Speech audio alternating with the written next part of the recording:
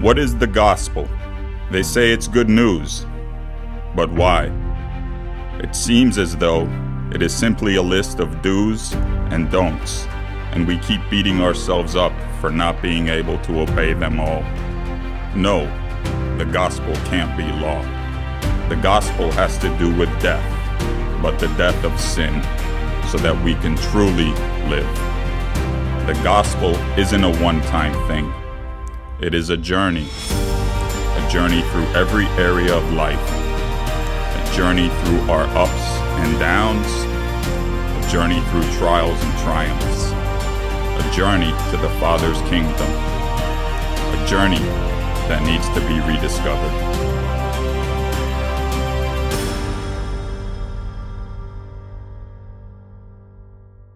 Well, amen. Once again, it's great to see you today. Take your Bibles, your phones, your iPad, and turn to 2 Corinthians. 2 Corinthians chapter 5. I'm going to look at just one verse today, but one jam-packed, powerful verse that has been speaking to me all week long, and I'm confident it will speak to you as well.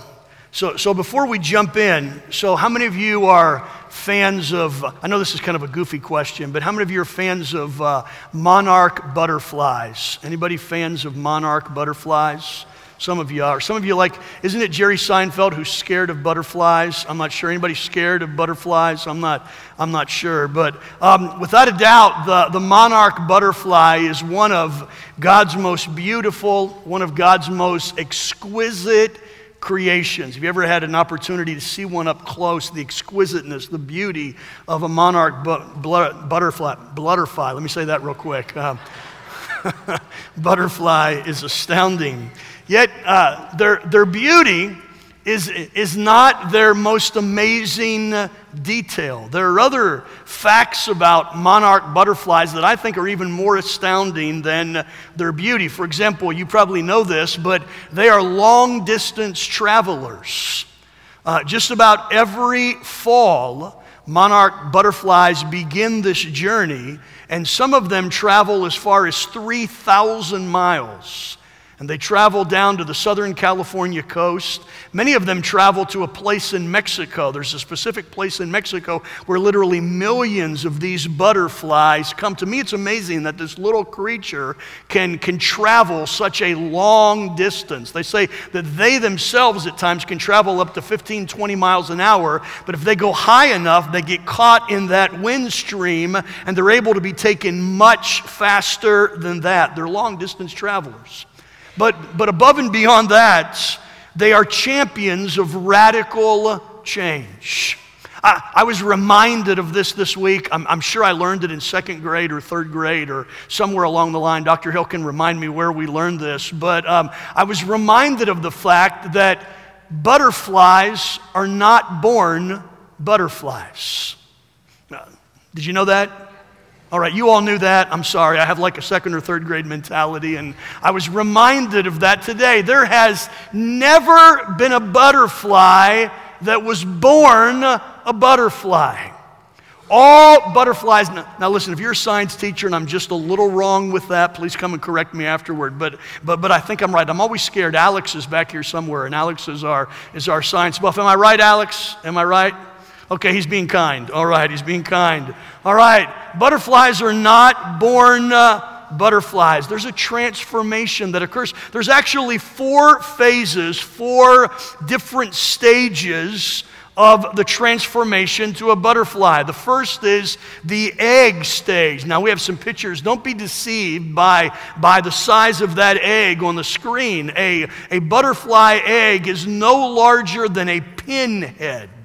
It is extremely small. And they say that it takes up to 30 days for a butterfly egg to hatch and then the larvae to be born. So the first phase is the egg phase, we might say. The next phase is the caterpillar stage.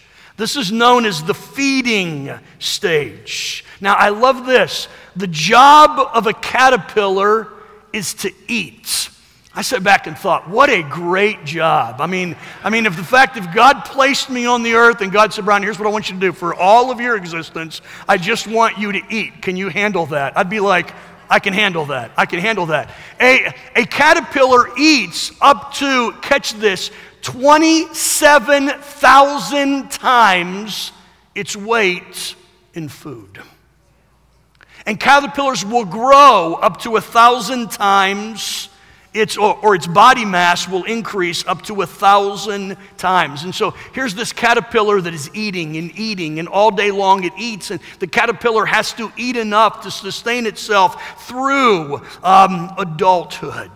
And so after finally, whenever in that internal clock that the caterpillar realizes that it's eaten enough, all of a sudden the third stage is the pupa stage, the transition stage, the chrysalis stage, or the most common term is the cocoon stage. When the caterpillar is full grown and stops eating, it transforms itself into this pupa, into this cocoon. The pupa of butterflies, as I mentioned, is also called a chrysalis, or we refer to it as a cocoon. This stage can last anywhere from a few weeks to a month. Some of them even go much longer. They can last up to a couple of years, but it's generally about 30 days. Now, it may look like nothing is going on inside of that pupa, inside of that chrysalis, inside of that cocoon, but big changes are happening inside of that pupa. And then when that butterfly comes out of that cocoon, it's the adult stage. It's the stage that you and I think of when we think of butterflies. Now, I use all of that as an example because the word that is used to talk about the transformation that occurs from a caterpillar to a butterfly is the term metamorphosis. We've all heard that term, metamorphosis. The word metamorphosis literally means a complete change of character, a change of appearance, or a change of condition. I mean, if there's a metamorphosis in any creature, there's a metamorphosis from a caterpillar, this crawly little bug that crawls along the ground, to this beautiful caterpillar that soars in the sky. A butterfly that soars in the sky. A drastic transformation that takes place. But I realized this week that there is a species whose transformation is even more radical than that of a monarch butterfly. There's a creature's transformation that is so revolutionary, so drastic, so complete, that it cannot happen alone. It only occurs through the power of God.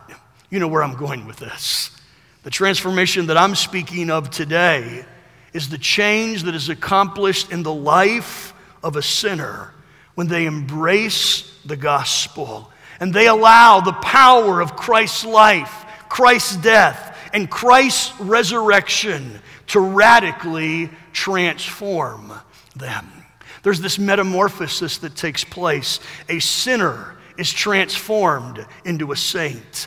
Death is transformed into life. A person is turned from darkness into light. They are transferred from the power of Satan to the power of God. There is a radical transformation. So here's my question as I begin today. First of all, this.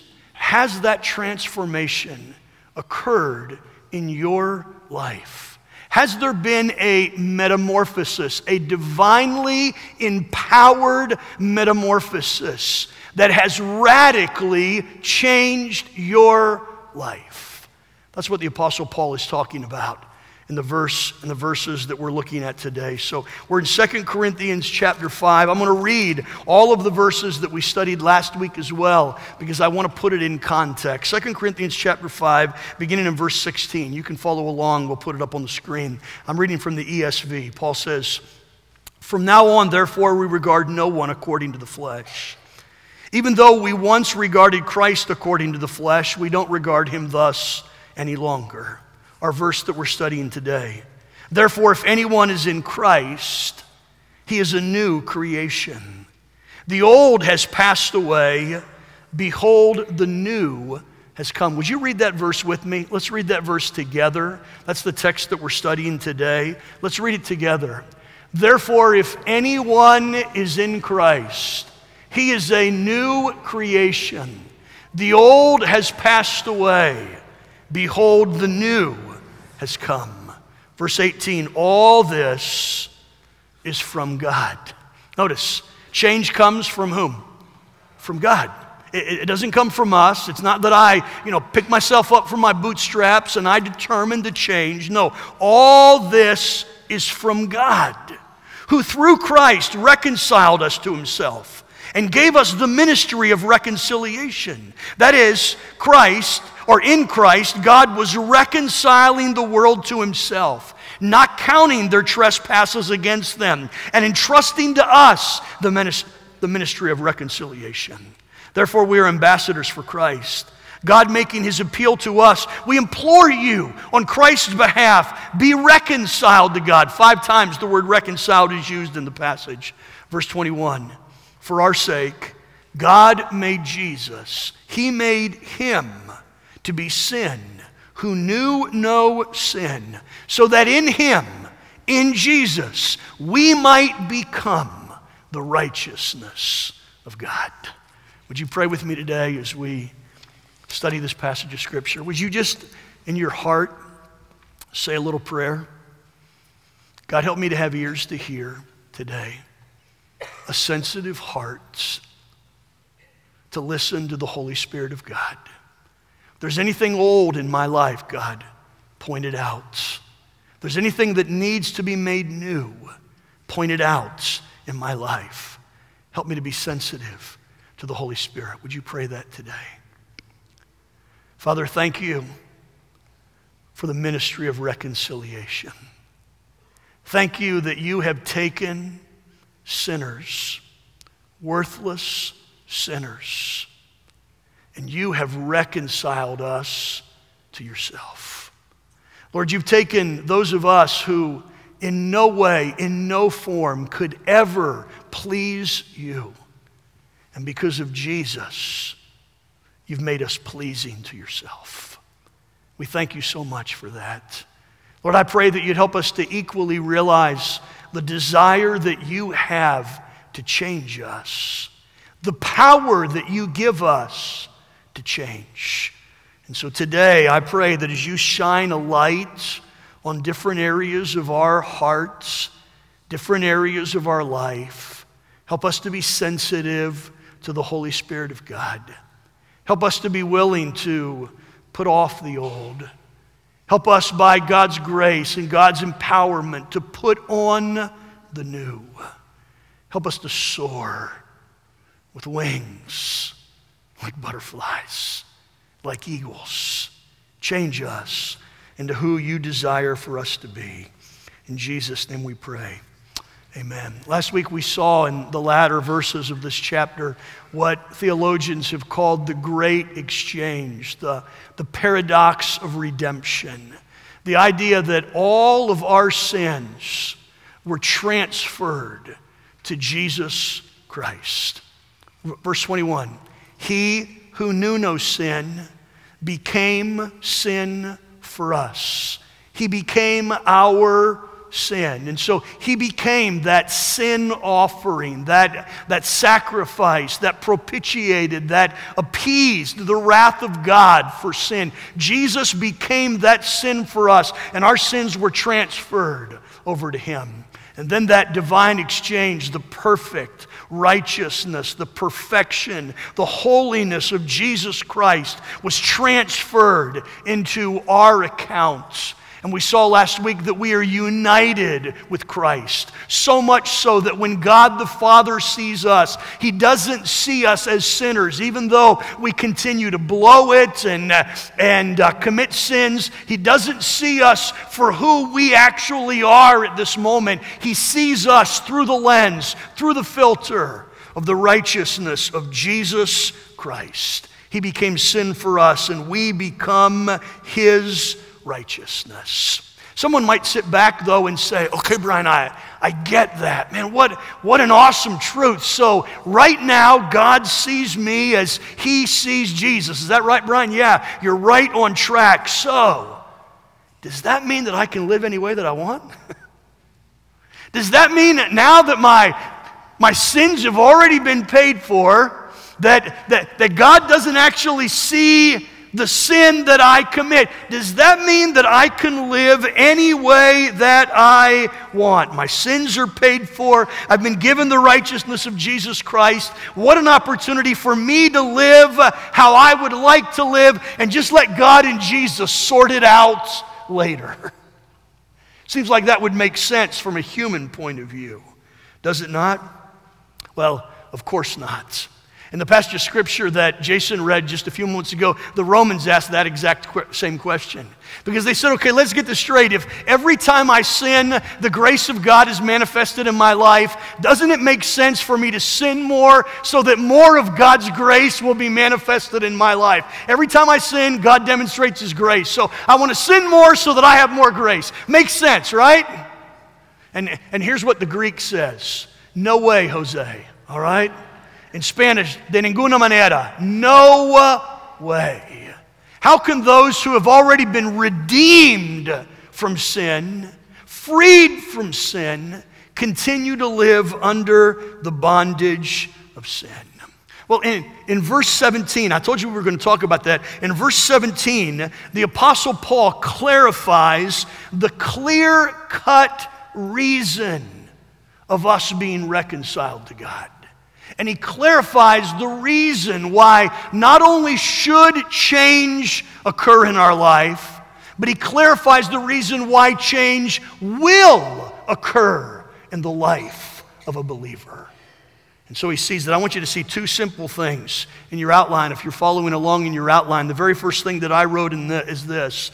To be in Christ means that you are in a relationship.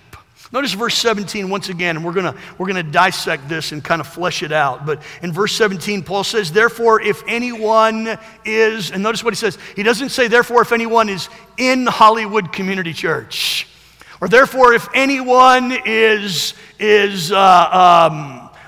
church. He says, no, therefore, if anyone is what? In Christ. The phrase in Christ is one of Paul's favorite expressions. In Christ, along with in Christ Jesus, or in the Lord, or in Him, any derivative of that phrase is found 164 times in Paul's epistles. As a matter of fact, you'll notice that Paul rarely uses the term Christian. If we identified ourselves, if somebody asked you, what are you? Which I'm sure at times we're asked, we would say, well, I'm a Christian. Or we might say, I'm a believer, or I'm a follower of Jesus Christ, which is probably a little bit more of a New Testament term. But Paul rarely uses any of those terms. The phrase that Paul uses to describe Christians, believers, followers of Jesus Christ is the simple phrase, in Christ. He uses it 164 times. For example, Philippians chapter 4 and verse 21, Paul says, greet every saint in Christ. What is he saying? Greet every believer who is what? Who is in Christ Jesus. Colossians 1:27, to the saints and faithful brothers, how does he say? In Christ Jesus at Colossae.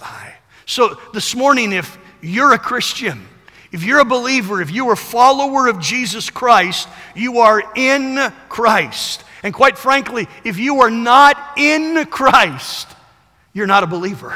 If you're not in Christ, you are not a follower of His. Now, notice the second thing, catch this, because the phrase in Christ is a simplified expression that speaks of every aspect of our union with Christ. I love the simplicity of Paul. And I love how Paul takes this deep, profound subject, which is our salvation, our union with Christ, and he synthesizes it, he simplifies it to what? To its simplest common denominator. And so when Paul is talking about in Christ, only two words, yet two words that are powerfully packed together, it fully describes our identity. It fully describes who we are in Jesus. It fully describes our relationship with God. Let's flesh that out a little bit more. I put 3 arrow notes in your outlines underneath that. First of all, an in Christ relationship is a foundational relationship. It's foundational. Although generic in sound, and it sounds as simple, as generic as we can't get more simple than the word in, all right? In Christ, it sounds generic, but it encompasses every aspect of your salvation. Let me show you a couple of verses, all right? Let me show you. First of all, notice in Ephesians chapter 1 and verse 4. We're going to put these up on the screen. Ephesians chapter 1 and verse 4. Paul says this, even as he, God, chose us, notice the phrase, what? In him. In whom? Who's he talking about? In Jesus. Even as God chose us in him before the foundation of the world. So this phrase, in Christ, is talking about what? It's talking about your election. It's talking about the fact that you were chosen by God. I was chosen by God. And look at that. I love that. When did God choose you? This is such a cool concept, and we don't have time to flesh it out. But God chose you before the world was created.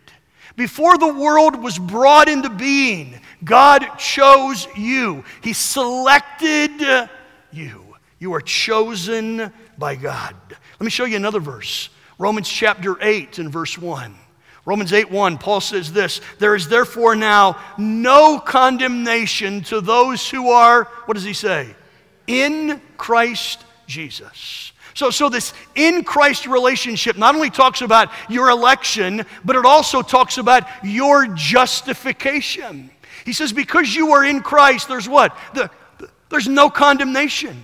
You don't ever have to worry about standing before the judge. You don't have to worry about standing before God and God declaring you guilty. There is no condemnation to those who are in Christ Jesus. Why? Because you have been declared righteous in the sight of God just as if you never ever sinned.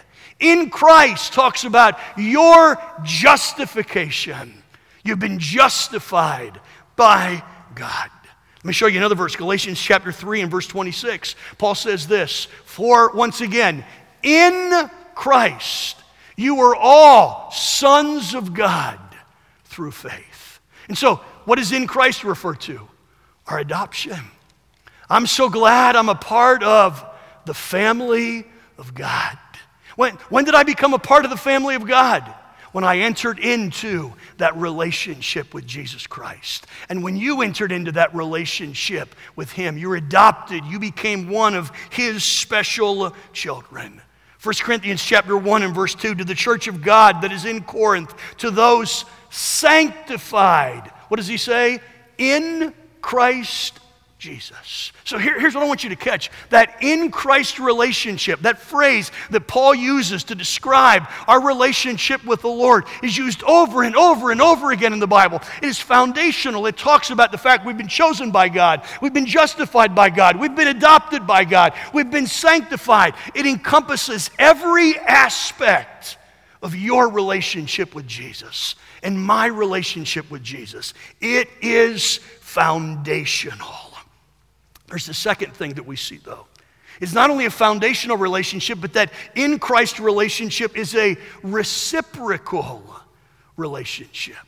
Reciprocal means to be given or felt by one another. It speaks of something that is mutual, kind of a two-way relationship, right? I mean, my wife and I's relationship is two-way, right? She cooks for me and I tell her thank you, all right? Two-way relationship, all right? She does all the fixing up around the house and I look at her and say, good job, Vicki, you've done great. Two-way relationship. It's a mutual relationship. Well, your relationship with Jesus is a mutual relationship. We've already seen that Paul says over and over again that you are in Christ. But did you know that you are not only in Christ, but did you know that Christ is also in you? It's a two-way relationship. In Christ 164 times. Let me show you this verse, Colossians chapter 1 and verse 27. Notice what Paul says. To them God chose to make known how great among the Gentiles are the riches of the glory of this mystery, which is what? Christ in you, the hope of glory. So not only are you in Christ, but at this moment, Jesus Christ is in you. The fact that He indwells us, that our bodies are His temple, it's what? It is a reciprocal relationship. The third thing that I wrote down about this in Christ relationship is that it's a beneficial relationship. What does that mean? It means it benefits us. I love kids. I do. We have some 380-some students here at School Mike, some 380 students, and I love, sometimes I don't get to get out there as much as I like to, but I love kind of walking the hallways. I love giving the students the fist pump and, giving them a high five. I feel for the teachers sometimes because they have them in such an orderly line until Brian shows up and everybody, hey, Pastor Brian, and they're all giving me a high five and the teachers are trying to keep the kids in order and I'm kind of getting them riled up just a little bit. I love kids. I love to go to the hospital and hold brand new babies. In fact, everybody teases me because I try to be the first one to the hospital. I want that Facebook picture, with Pastor Brian and the baby, all right? If you have a baby, I'm going to do that. I love kids. I love grabbing the little kids in our congregation and kind of loving on them and letting them know that they're special. But now there is one baby. There is one child in our church that in my mind is loved so much more than all the other kids. You say, Brian, who is that? You knew I was going to do it. Here's a picture of my granddaughter that was born 8 days ago. All right, why is she more special to me than all the other kids? Why? Duh, she's my granddaughter. She's flesh and blood, all right? There's this unique bond. There's this unique relationship. I want to make sure that all of her needs are taken care of. And I know that Mark and April are going to do a wonderful job in raising her up and providing for her needs and bringing her up in the nurture and the admonition of the Lord. But where is Mark? If you don't, Mark, you're in trouble. All right? Why? She's my granddaughter. She's my daughter. As a result, I want her to have everything that she needs. By the way, it's mom and dad's job to give her everything she needs. It's grandpa's job to give her everything she wants, right? I want her to benefit from that relationship. Listen, because you are in Christ, there's so many benefits that you receive. You say, Brian, what are you talking about? Do you have physical needs today? Maybe there's a physical need in your life, something that you desperately need. I'm not talking about wants, but I'm talking about needs. Maybe it's something that you need and you just have no idea where it's going to come from. Listen, if you're a child of God, that's not a problem. Paul said in Philippians chapter 4 and verse 19, my God will supply all of your needs in His riches or in His glory by Christ Jesus. You tired? You burdened? You feel like there's a weight on you that you just cannot continue to carry? That's not a problem. Matthew chapter 11 and verse 28, Jesus said, come to me, all you who are weary and heavy laden, and I will give you rest. Do you need peace? Maybe you're going through just a tumultuous situation at work or at home, and you just sit back sometimes and say, oh my word, I just want peace. That's not a problem. John chapter 14 and verse 27, Jesus said, my peace I leave with you. My peace I give to you. Not as the world gives to you. God wants to give you peace. Listen, here's what I want you to see.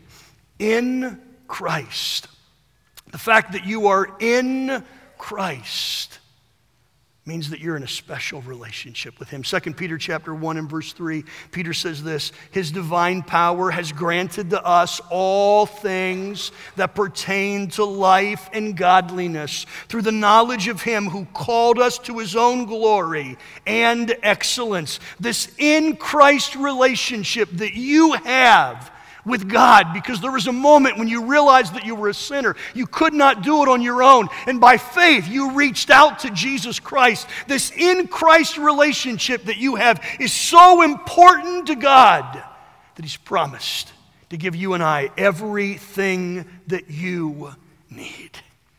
Everything that I need. And so the first question we have to ask ourselves today is this: are you in Christ? You say, hey, Brian, it's Sunday morning. I'm in church. That's not what I'm asking today. God bless you for being in church today. Are you in Christ?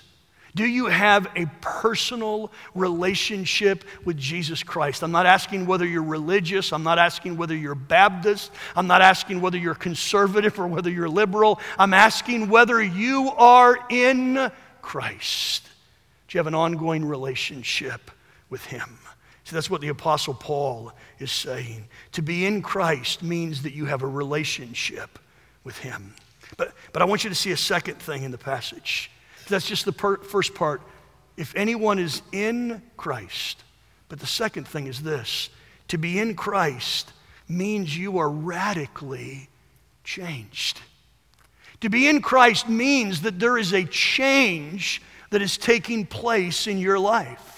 There is a metamorphosis that is taking place in your life. Notice the change words that are in this verse, all right? Notice the change words that Paul uses. Verse 17, therefore if anyone is in Christ, he is a new what? A new creation, all right? Some older translations say a new creature, but the idea is what? That God is creating something new. And then he says what? The old has... Another transition verb, what? Passed away. And so those old habits, old stuff, all of that is passed away. And all things are now becoming what? New. So within the text, Paul gives us these transition, these change words that demonstrate what being in Christ does for us. Catch today, this isn't just a minor modification. This is a major overhaul that God accomplishes in our life. Please catch, we don't just slowly but surely evolve into being a Christian. I understand that spiritual growth is a process, and some people grow extremely fast and other people grow at different phases. And I think it's very dangerous to sit back and judge ourselves by others. We shouldn't do that. But Paul is very clear on the fact that if you are in Christ, there is a change that is occurring in your life. Your behavior is becoming different. The way you think is becoming different. The way you act is becoming different. The way you talk is becoming different. Why? Because you're no longer living on your own. You are now what? You are united with Jesus Christ. And the power of an almighty God is in your life. It's always so puzzling to me to see people who profess to be believers and there's no change, zero change in their life. It's like, listen, are you not connected to the same faucet that I'm connected to? Are you not connected to the same God who produces change in me? Because it's not something that we produce. It is something that God produces in us. I want you to see another passage of Scripture. Go with me to Ephesians chapter 4. Ephesians chapter 4. Beginning in verse 17, Paul uses almost the same terminology. Ephesians chapter 4, we'll begin in verse 17. Notice what Paul says. Now this I say and testify in the Lord, that you must no longer walk as the Gentiles do. Let me pause that because I don't want you to think that he's making a Jew-Gentile decision or distinction. You might sit back and say, well, first of all, how do Jews walk? Okay, if Jews walk this way, how do Gentiles walk? He's using the term Gentiles, speaking of unbelievers. Some of your Bibles might even say pagans, all right? Now this I say and testify to you in the Lord, that you must no longer walk as the Gentiles do, as the pagans do, as those who don't know Jesus Christ do. How do they walk? They walk in the futility of their minds. Verse 18. They are darkened in their understanding. They're alienated from the life of God. And because of the ignorance that is in them, due to the hardness of their heart, verse 19, they have become callous.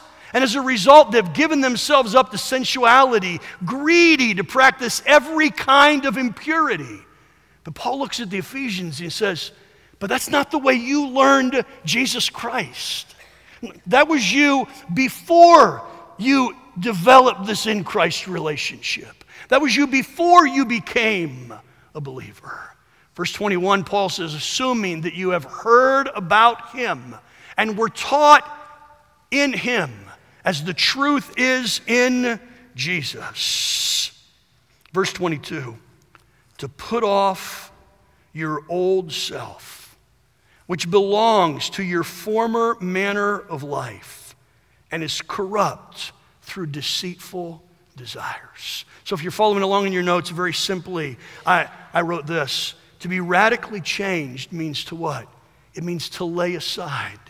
It means to take off that former way of living, to put it aside. Just as I take off a jacket and kind of toss a jacket aside, that old way that I lived, that old way that I thought, that old way that I reacted, that old way that I responded to my wife whenever she aggravated me, that old way that I would blow up when I'm driving down the road. Okay, I'll still do that sometimes. I still do that occasionally.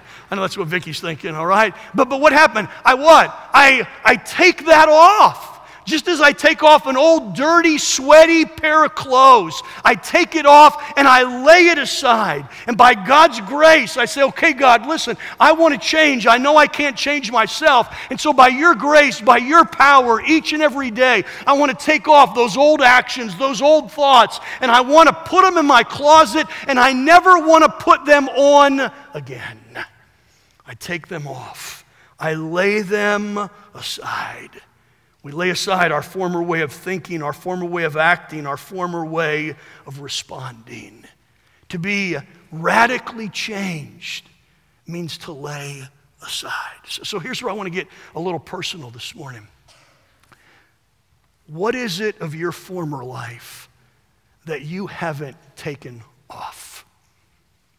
What is it of your life before you became a believer that is still a part of your wardrobe, that doesn't need to be a part of your wardrobe? Maybe it's your vocabulary that, man, those words flew before and they fly now. Maybe it's that temper that you have just not been able to get under control and you just blow it sometimes. Maybe it's the thought life. Guys, maybe it's the thought life and you still struggle with that. And yet, day after day, you allow yourself to put on that former way of thinking and acting. Paul says, with God's enablement, with God's empowerment, take it off and lay it aside. There's a second thing that he says, and the second thing actually modifies the third thing, but let me mention it because the second thing that he says is this: to be radically changed means to be renewed. It's interesting, this is the only time this specific word is used in the New Testament, and yet the idea is found in other corollary passages. The idea of being renewed. In Romans chapter 12 and verse 2, Paul says this: don't be conformed to the world, but be transformed. Notice the idea. Be transformed by the renewing of your mind. And so in order for a change to occur in my life, in order for a change to occur in your life, I have to recognize the things in my life that I have to take off. And each and every day I allow God to search my heart and to say, okay, God, here's the things I need to take off. With your help and with your empowerment, I'm going to take them off. And God, I want to renew my mind. I want to begin to change the way I think. I want my thought processes to be different. I want the way that I view the world, my worldview, to be completely different. And God, I can't do that on my own. I need you to do it through me. And so I want to be different from the world. And so I want my mind to be renewed. And if I can be blunt, pastorally blunt this morning, one of the reasons why we as Christians are not transforming our culture is because we are not renewing our minds. We're allowing our minds to be influenced by the culture in which we live. And if we're not renewed in our mind, we're not going to be renewed externally. And if we're not careful, we think like unbelievers. We allow sinful thoughts and sinful actions, and yeah, I'm going to say it, sinful television shows and sinful movies to fill in our mind. And the simple truth is, what's in the well is coming up in the buckets. And what you're putting in your mind is going to come out in your actions. Paul says this, you want to be changed? You want to see a drastic change take place in your life?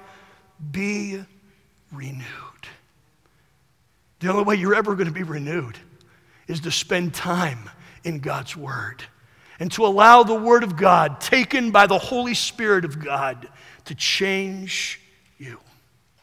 If the only time you're ever in God's Word is on Sunday mornings, I'm so glad you're here on Sunday mornings, and I want you to be here on Sunday morning, every Sunday morning. But if the only time you are exposed to God's Word is on Sunday morning, you are not going to change.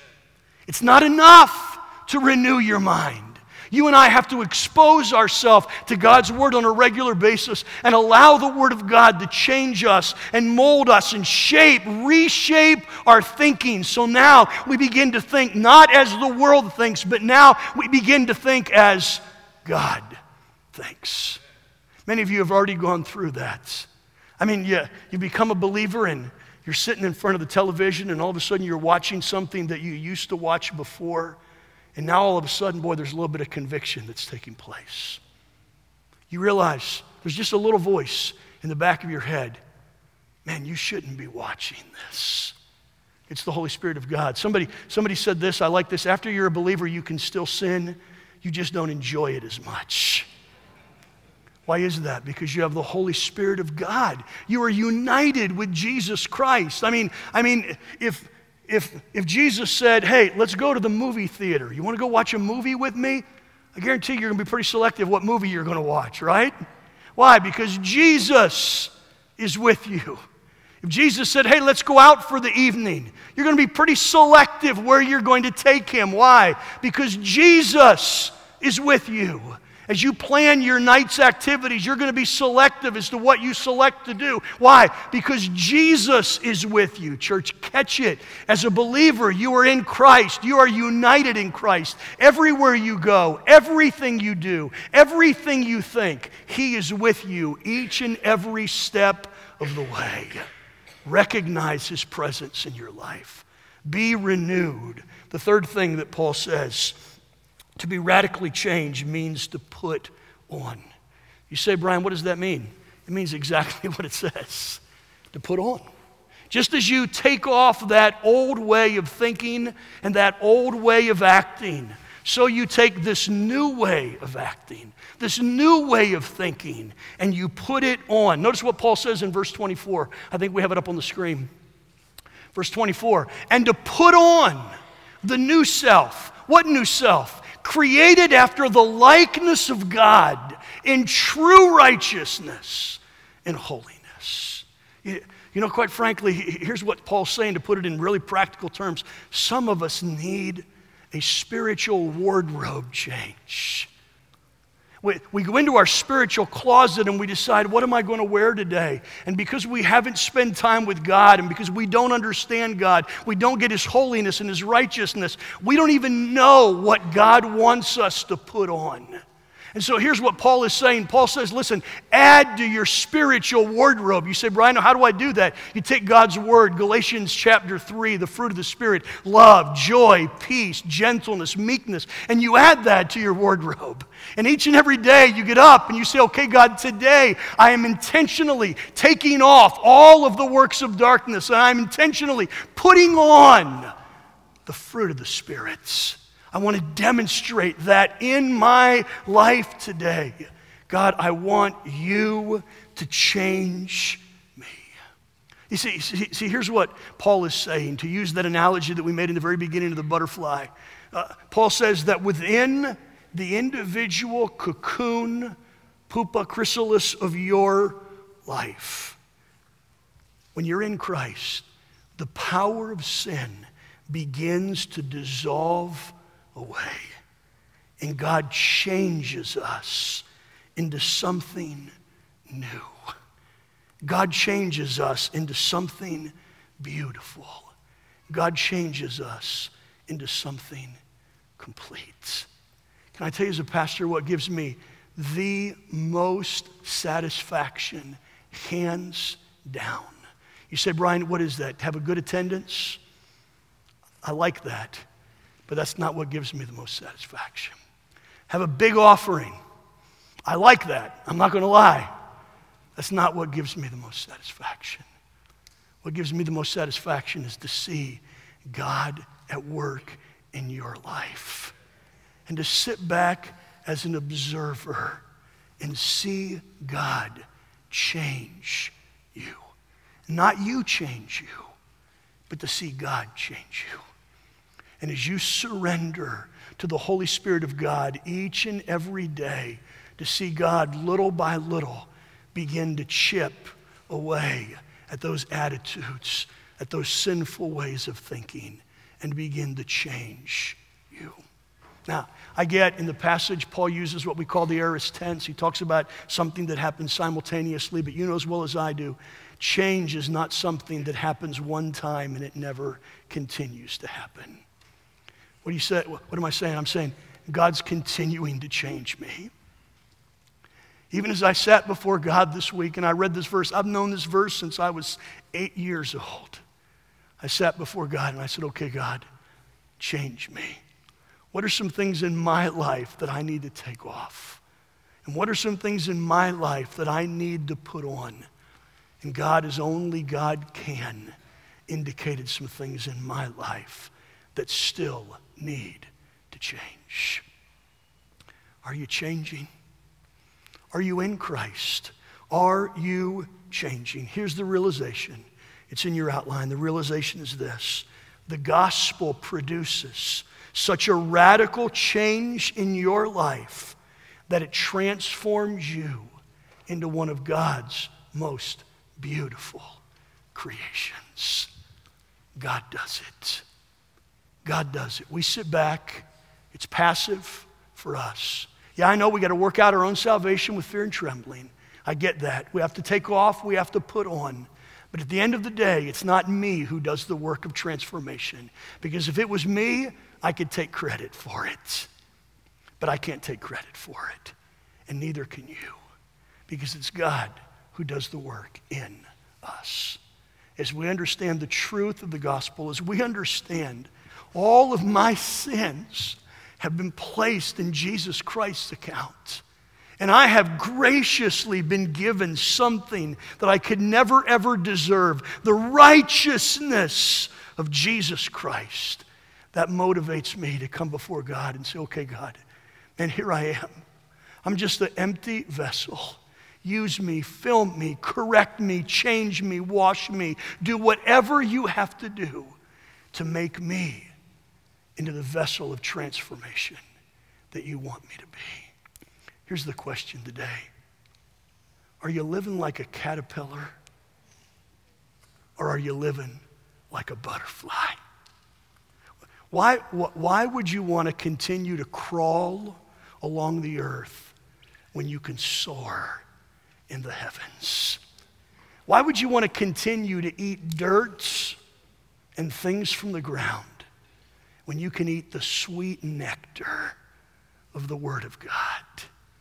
allow the Holy Spirit of God and the gospel to change you.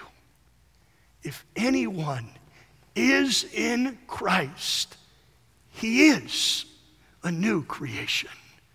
Old things are passing away, and all things are becoming new. God wants to change you. Would you allow him to do that?